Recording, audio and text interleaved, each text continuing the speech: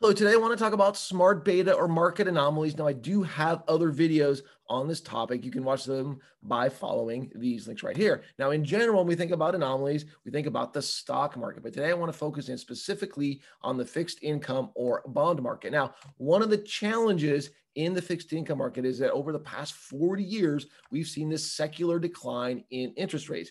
And the concern would be that even if you had all this data, this is again 40 years worth of data, a lot of people maybe wouldn't even have half of that, that if you found something in there, it would only work when interest rates are slowly declining. Now, if you're lucky enough to have even more data, you'd see that prior to this, we saw a period of roughly 30 years where markets were going up. But again, we have these two kind of big secular periods where interest rates are either rising or interest rates are falling. Now, if you're lucky enough, you could go back all the way to 1800, and this would be a pretty nice data set. First off, we have this period here, long period where interest rates are relatively flat, followed by this period. We have this secular increase in interest rates for about 30 years. And again, this secular decline in interest rates for about 40 years. This would be a really nice data set. Well, I also want to point out that in the context of this whole period, this period we're living in now is really unusual. We just have never seen interest rates this low. So that is something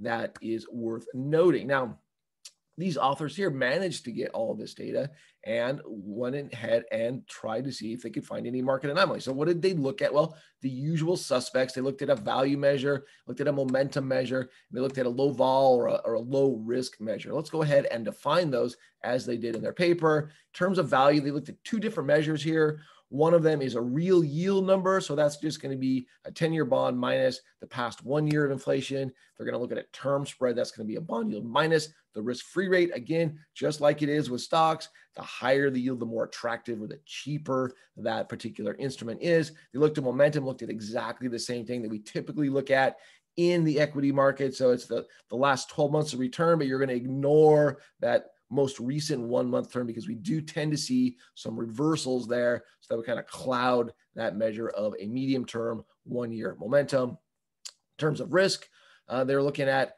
36-month betas here. Keep in mind that they're looking at betas on a maturity level basis. So they're going to go long the low beta maturities. They're going to go short the high beta maturities. Now, if you want to think about combining factors, which you often do in equity markets, they did the same thing. So they just said, look, we're going to just equal weight each of these four factors, right? The momentum factor, the low risk factor, and the two value factors, come up with a multi-factor score. I have a graphic here that really is about multi-factor authentication, which is not at all what we're talking about.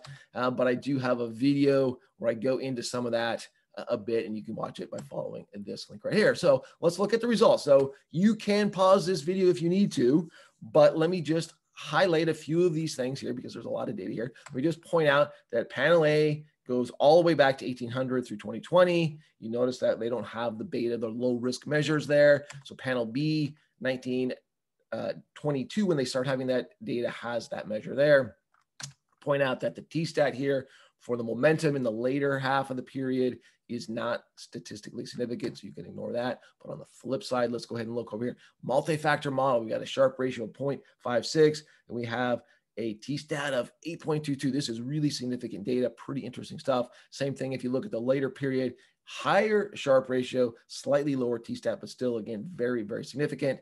Let's also look at this. So what they said is, hey, look, let's just kind of look at a longer term. So I looked at rolling 10-year periods. And you can see here, look, this is pretty nice. Worst case scenario, 72% of the time in a rolling 10-year basis, this strategy works for momentum. Look at that multi-factor models.